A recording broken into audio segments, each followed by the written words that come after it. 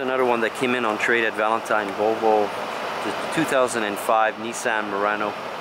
A lot of people like this design of the Murano more than the new one, but I find they look pretty much the same.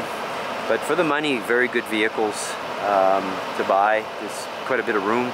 They basically had some very big success with this vehicle, to the point where a lot of the manufacturers they were scrambling at that time to come up with something to go into that size, because that is the size now that everybody are going into. The big SUVs they've diminished quite a bit over the years. Just a second, I'll put it on.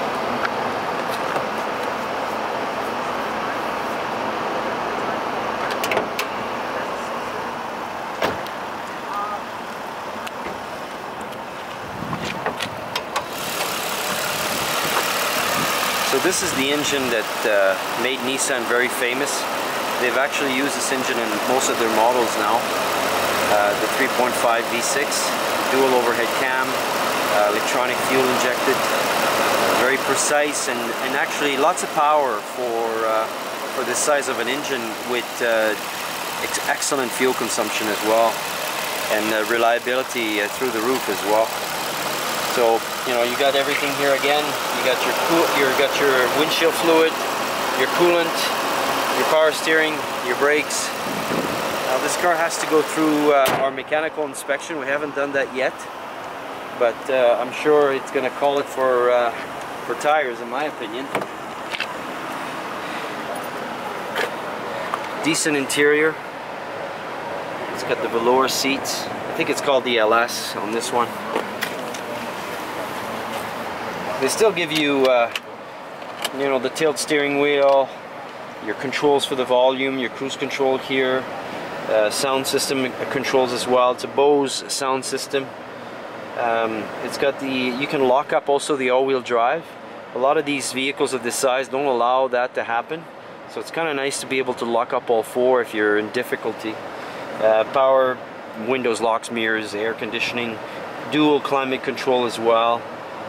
So you've got, you know, what you anticipate of a luxury car. You've got all the features right here. And what's nice, they put a bigger display as well right there. For that year, they were one of the first ones to introduce a bigger display screen for all of your controls.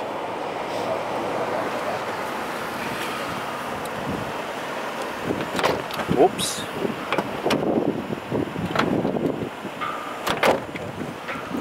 So a lot of room in the back. That's one of the reasons why they're so successful, is you've got a very comfortable back seat, lots of leg room.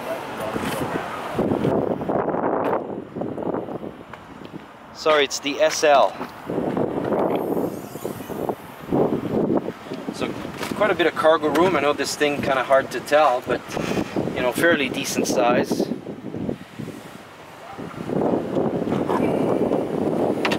You got a full-size spare tire. That's unusual in the vehicle.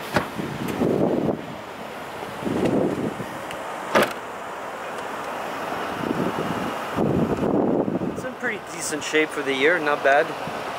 It's got the 3M on the front, so as the lights are protected on the fogs. Decent looking machine.